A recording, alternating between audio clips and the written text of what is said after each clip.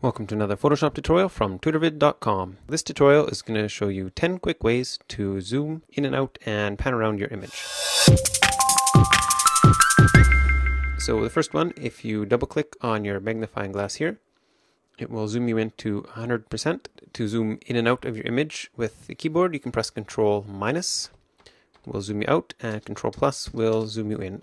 If you press Ctrl-0, that'll fit the image perfectly to your screen so you can see all of it. And if you press Alt-Control-0, that'll zoom you into 100% as well.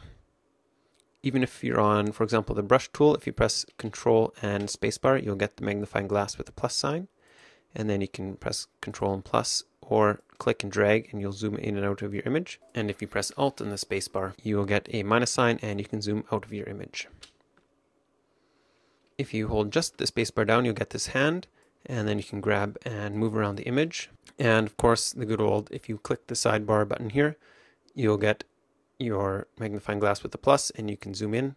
Or to get the opposite of that tool, you press the Alt key and you'll get the minus, and then you can zoom out. If you want to get into a specific zoom, you can click on this percent down here and type in, for example, 100%, and press enter, and you'll zoom into 100%. And of course, there's always the mouse scroll wheel.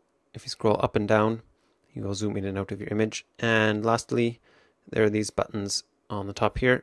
You can fill screen, fit screen, and actual pixels, which is also the keyboard shortcuts.